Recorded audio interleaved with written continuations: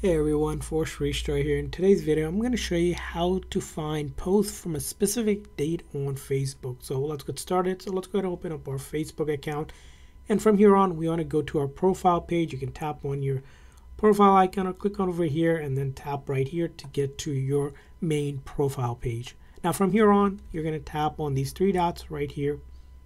And once you do that, you're going to basically see all of the settings, but the one that we're going to look for is activity log right here, right? And once you go to your activity log, we need to take a look at what kind of history of activity log we want to see. And it's going to be the one that we're going to see is we're going to filter the activity history with posts. So we're going to go ahead and tap on a filter over here. And instead of all categories, we're going to tap on that category. And we're going to go ahead and to your post. So we're going to go to your Facebook activity, and then we're going to tap on post.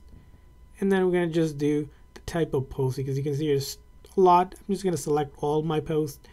And then you can go ahead and select again that icon right here with the filter, and then you can select the date. This is where the date comes in. So you can go ahead and pick the beginning date. So let's say you want this specific date, and then you can select the end date. So maybe within a year, right? So I could do this. Let's move up to a year, and I can find all the posts within that year from those dates, and it's going to show me those posts here with this filter. You can go to those posts by clicking on it, and it'll take you to that post directly. So that's how you do it. I hope this video was helpful. If so, please consider the like and subscribe button for more tips and tricks. We'll see you guys next time.